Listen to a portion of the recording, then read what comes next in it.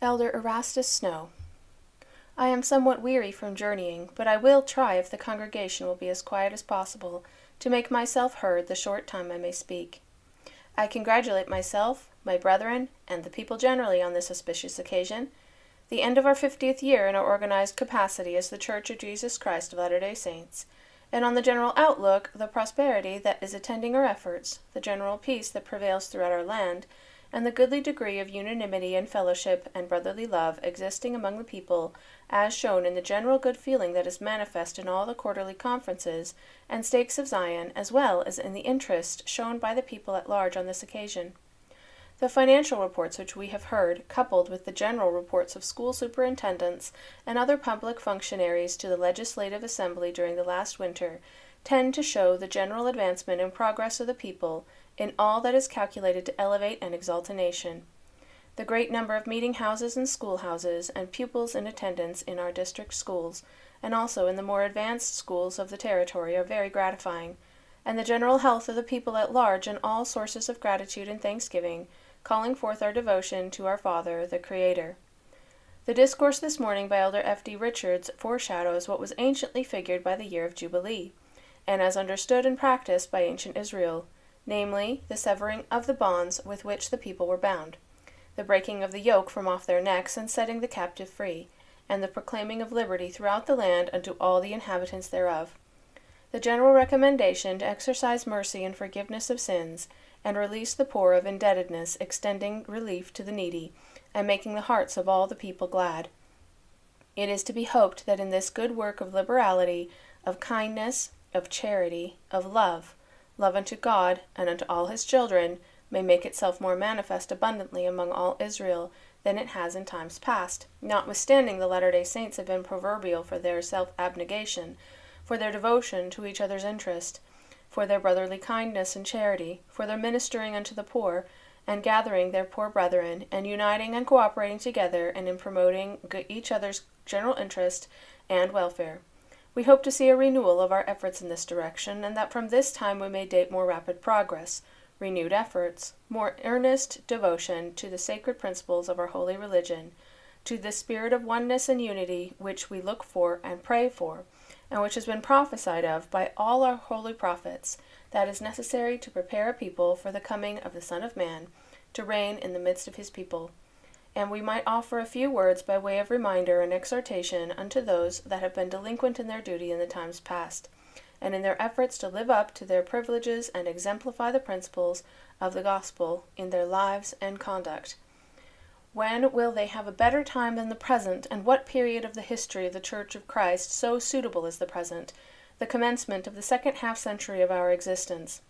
as the period to date their reformation of life and the allaying of all the lethargy and apathy which has prevailed? Touching our P.E. Fund indebtedness, the books of the company show a vast amount due those who have been emigrated during the last 30 years, in which we have been laboring to gather the poor from distant lands and countries. I am informed by those better acquainted with this matter than I am, that the amount of indebtedness amounts to $1,600,000. With all this vast amount due from the people all over the land, we find their operation during the last 6 months limited to about $10,000, when in reality the operations of this company in the gathering of the poor ought and might, if all did their duty, reach $100,000 every year, extending relief to many thousands of those who are praying for deliverance in the downtrodden countries of Europe, and elsewhere where the poor have the gospel preached unto them. For as it was in the days of the Savior, so it is now. The poor have the gospel preached unto them. This fact Jesus announced to the disciples of John, who were sent by John, while he was in prison, to the Savior, to inquire about the rumors which he had heard of him. The Savior was preaching and baptizing, performing miracles, etc., and as John was in prison, he could hear nothing but general rumor, and therefore he sent his disciples to seek this Jesus of Nazareth, who was making such a stir in the land, and to ascertain who he was, and what his message to the people was. And in answer to their inquiry, Art thou he that should come, or do we look for another? Jesus answered and said unto them, Go and show John again those things which ye do hear and see. The blind receive their sight, etc., and the poor have the gospel preached unto them. By this John was to know that he was, and what his message was.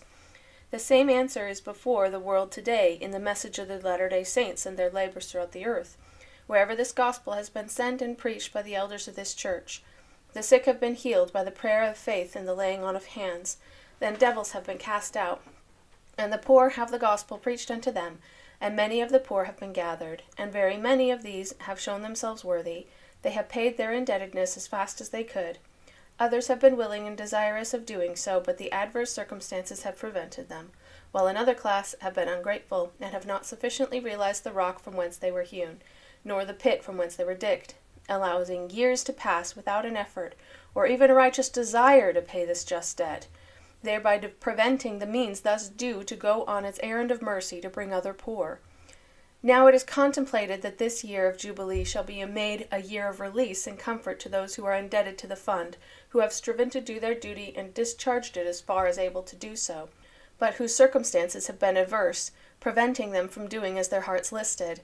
It is proposed that such be set free, and while we feel it is a privilege the Lord has given us of speaking comfort words to such, and of loosing the bands from their feet and set them free, we feel on the other hand it to be equally our duty to remind those who have been negligent that if they also would enjoy the riches of Christ and the forgiveness of their sins, they must bestir themselves and come up to every duty, and cease from all hard speeches, and from worldly mindedness and pride,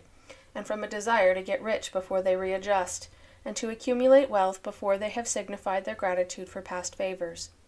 We might also refer to the reports of tithing, but from the observations of the bishops and others, perhaps I might be permitted to repeat their observations, founded on the experience of years in receiving and dispersing the tithes of the people, and the general accounts from the various wards and stakes and settlements throughout the land. And in repeating their observations, I might add my own testimony and experience and observation, formed by the experience of many years in ministering among the people, examining reports and accounts, and receipts and disbursements, and lists of those who do tithe themselves and those who do not, and the general expression of the presiding bishop and his counselors and men of observation and experience, bears out a declaration once made by President Young in his lifetime, in effect that there was not more than halt and honest tithing paid in the midst of Israel, and that if an honest tithing were paid by the people generally, we should have an abundance to build our temples, our meeting houses, to provide for the poor and relieve the needy, to gather the saints and accomplish what may be necessary for the benefit of all the people, without calling on them for extra donations. But from the Logan and Manti Temple reports we learn that about $170,000 has been expended upon these temples within the last year, while about $28,000 to $30,000 of this sum has been appropriated out of tithing, the balance being the free will offering of the people. We have no report of what had been done in the way of donations in this temple district, but the presumption is that while $140,000 of the tithing has been expended upon the Salt Lake Temple, that perhaps an equal sum has been donated, but of this we are not informed, and not being myself in a position to be able to speak of it, of course I will leave it to my brethren residing here in this temple district to speak on this matter, as it might be gratifying to the people of the Salt Lake Temple district to be represented in our general conference, and that it might also be known what they are doing in the way of free will offerings in the building of this temple, as well as their brethren in other temple districts. But I repeat what President Young said, and which I believe to be true, that if an honest tithing were paid by all the people according to their professions, these extra offerings and donations would be unnecessary. You perceive from the financial reports that the aggregated sum of the tithes and offerings seems somewhat large, yet considering the various sources of disbursement as well as the character of the property received, being all kinds of produce and labor, and comparatively but little money, that the disbursements in the various directions have been sufficient to exceed and consume the income together with the offerings. And with some it would seem as though they were not making progress as fast as the people could desire or wish. But if we are not in our public improvements moving as fast as the people could wish, you will perceive it is not the fault of the bishops and others who have the direction of these financial affairs.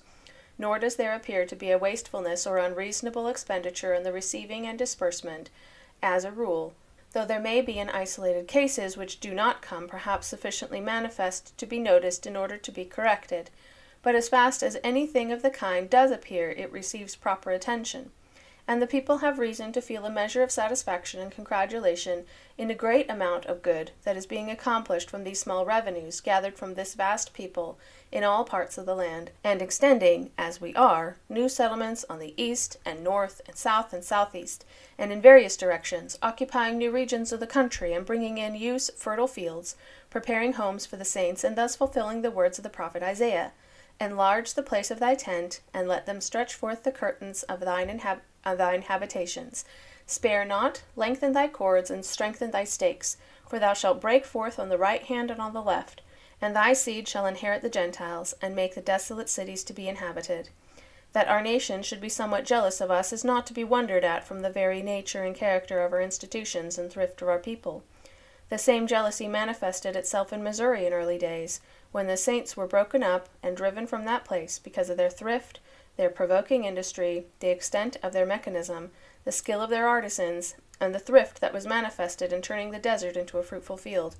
making a great contrast in northwest Missouri between the settlements of the Latter-day Saints and other regions of Missouri at those early times.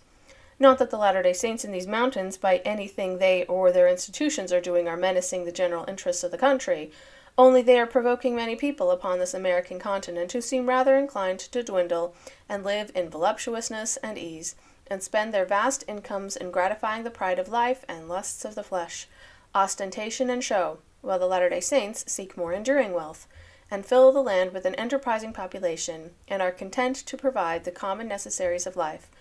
essential elements to the growth and development of a people, and the training and education of their spirits. By our statistical reports, we find that nearly 1/3 of the population are under 8 years of age, while another third are between 8 and 20 years of age,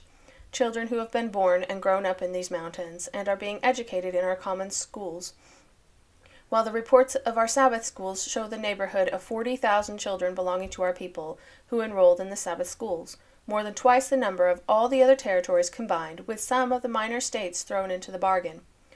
Our nation is inclined to find fault with us because of our marriage relations, not that they have reason to believe that the people of Utah are not virtuous, not that licentiousness or looseness of morals prevail, or that there is a disregard of sexual purity, not that wives and mothers are not honored as they deserve to be, not that children are not beloved and cared for and trained and educated, but that there is a disposition under the teachings and sanctions of our holy religion to amplify the doctrine, which was also sanctioned by the fathers and practiced in ancient Israel, and nowhere allowed in the gospel of our Lord Jesus Christ, that every healthful, virtuous woman desiring to fulfill the law of God ought to have the opportunity of becoming an honored wife and mother, and to partake of those conjugal blessings and enjoyments that are interwoven with our nature and our being, and thus fill the object and purpose of our creation.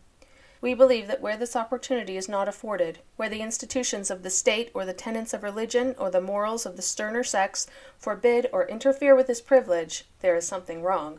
It is a state of society that is unnatural and ought not to exist, that a remedy ought to be sought for and found. While some ancient nations recognized the correctness of this principle and attempted to compel the male population to marry, while some of the ancient Gentile nations under the leadership of Rome sought to establish monogamy, they also sought to remedy the evils to which I have referred by compelling the males to marry. If they could enforce such a law, I should think it imperative upon any state that forbids polygamy.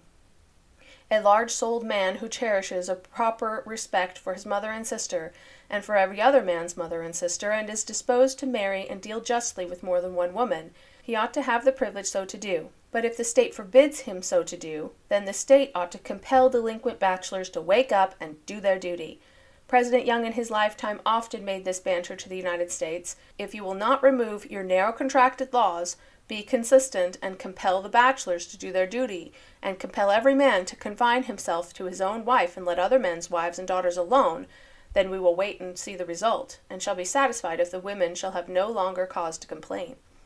While the tens of thousands of the daughters of Eve are left in our large mercantile towns and elsewhere to fall prey to the brutish lusts of wicked men, and afterwards to be cast off to die, rotten with disease, and in gutters and in dens and hovels, and in this state to be swept away from the earth.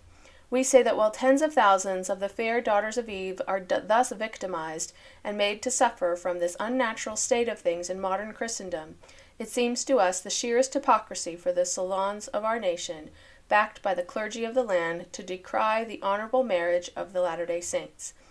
with the example before them of 40,000 children attending our Sabbath schools, which, I repeat, is more than those of all other territories of the United States, and half a dozen of the minor states thrown in. There is an ancient doctrine which God established in ancient Israel and commanded, namely, that the adulterer should be put to death. We ask ourselves the question, if it become necessary for God to command by Moses that Israel should not suffer the adulterer to live, but that whosoever should be caught in the act should first be tried before the elders, and if found guilty, the elders should declare their sentence and bring them to the gates of the city, and call upon all people to pick up stones and join in his execution, that by all throwing at the same time no one would have to say, "Your stone killed him," or that no relative could charge his death to any one person.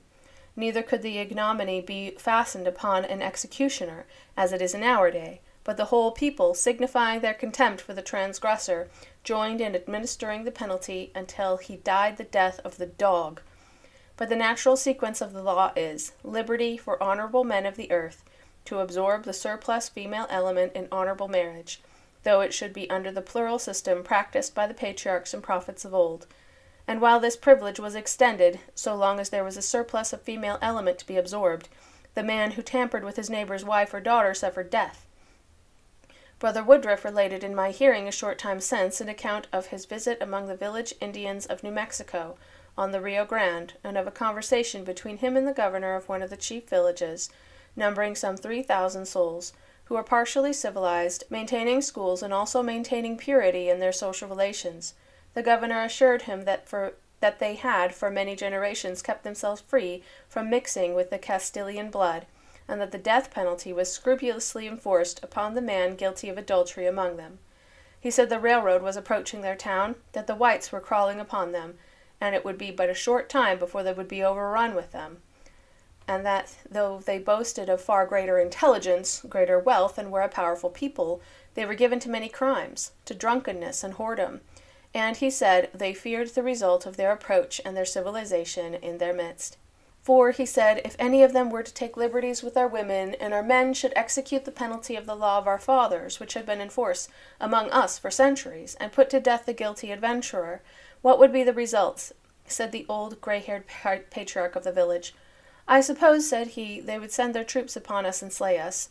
Such are the reflections, and such are the rebukes of the chieftain, who is called a savage upon the civilization of the age. As a people, we are exceedingly anxious to acquit ourselves as good citizens in every department of life, with honor and credit before our nation and the world. We look forward to the time when the great tree that has sprung up and spread abroad, overshadowing the land in this Rocky Mountain region, this great people, the Latter-day Saints, when their influence will be felt in all the land. We are striving in our weak way to conduct ourselves and the rising generation under our care for the great work in the earth. The bigotry and the superstition and the self-righteousness that today reigns in the breasts of the ignorant will by and by begin to break and give way as the Latter-day Saints become better known, or when the time comes spoken of by the ancient prophet, when Zion shall break forth on the right and the left, and she shall possess the gates of her enemies. How will that be done? We are doing it by purchase. As we approach the gates of our enemies, we buy them out, buy out their ranches, their little settlements and towers, and in this way will that prophecy be accomplished. And as we spread abroad, the cry will be, give us room that we may dwell, and it is in this sense that we are an aggressive people. Not aggressive by war, not aggressive by abridging the rights of our fellows, but in the sense that we are growing, in the same sense as the potato is aggressive when planted in a fruitful field. And this reminds me of a remark made by late Dr. Willard Richards. When in 1847 he came to the top of the big mountain, he began to descend through the quaking asps in the black soil. Says he, Brethren, methinks I hear the Irish potato crying out, Lie over, give me room. Such indeed are the Latter-day Saints. The cry will be, Lie over, give me room. We are extending and spreading abroad, and we continue to gather our brethren and sisters from distant nations, and provide them homes and means of employment, and we are marrying and multiplying and endeavoring to encourage the fulfillment of the commandment given by our first parents, multiply and replenish the earth.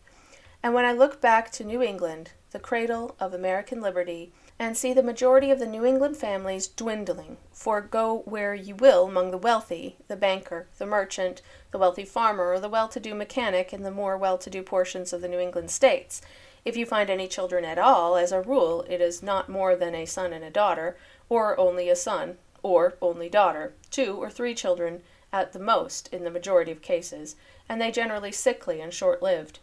During my last visit to that country, I often spoke of it and referred to it among my kindred and acquaintances, of whom I have many, that being the land of my nativity, and therefore I may be permitted to speak of the land and home that gave me birth, and refer to what I regard its degeneracy. In referring to the state of affairs, the answer of my old aunt, who ranks herself among the aristocracy of the land, said, "Oh," said she, "it has become unpopular to have large families." And in looking over the newspapers of New England and those of other eastern states, I was not a little shocked to see the advertisements of abortionist doctors, male and female, unblushingly put forth before high heaven, and in the face of civilized humanity, pardon the expression, shall I say non-civilized humanity? I should offend the pride of the world, but if the gods and the angels were to speak, they would blush at the term civilization. And these papers containing such advertisements are scattered throughout the land broadcast, read by families, and before the gaze of every woman and every girl as well as every profligate in the land, and these point out the ways and means developed by Christianity to prevent the fulfillment of the first great commandment of God to our first parents, the way to destroy the fetus in the womb, to produce premature birth and abortion, and lastly, when this fails, to secretly smother the offspring or cast them into sewers, anything to be relieved from being burdened, God save the mark, burdened with the offspring, the spirit that came from heaven, as if it were a burden. What false education is this? What false religion is this that has poisoned the human heart, that has turned their brain, that has turned all common sense out of the Christian world into beastly lust, and that patronizes and sustains these vampires of society, and makes them palatial residences on Broadway and on the Fifth Avenue of New York? The price of blood. These iniquities cry unto heaven, and God will visit them in his own due time with judgment upon those who uphold them. And those states that defend and protect this wickedness, and at the same time cry out against the institutions of the Latter-day Saints, and say, "Crucify, crucify and imprison them, and put them to death if necessary." Will the Lord not lend an ear? Will he not take cognizance of such doings? And will he not judge between his people in the mountains and their accusers, and those who rail against them, and who at the same time are connected, either directly or indirectly, with the many sinks of iniquity that flourish on the so-called Christian land? Shall the Latter-day Saints assimilate themselves with these abominations?